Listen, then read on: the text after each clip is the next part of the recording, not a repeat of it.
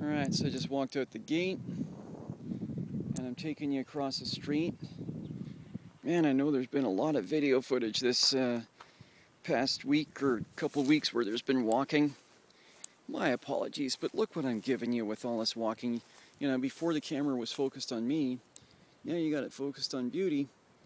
So there you have it. Anyhow, they're off in the distance, but I think you're getting the idea. There's one under the tree right there.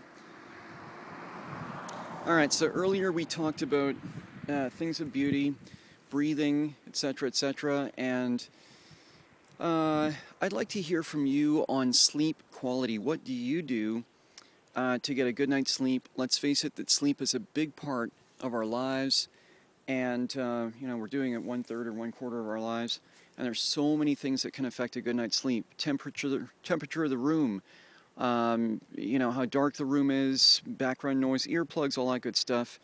And I've trained myself over the years to be able to sleep anywhere. I can't do it all the time, but I think I'm getting better at it as I get older and just have less energy. I'm able to fall asleep in like the girls can be practicing their instruments. Nancy's banging on the piano, and the girls are wailing away on their instruments. I can be on the sofa and fall asleep right there while they're playing.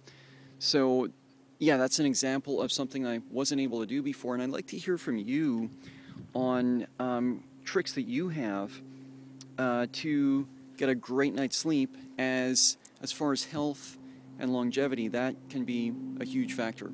Over and out.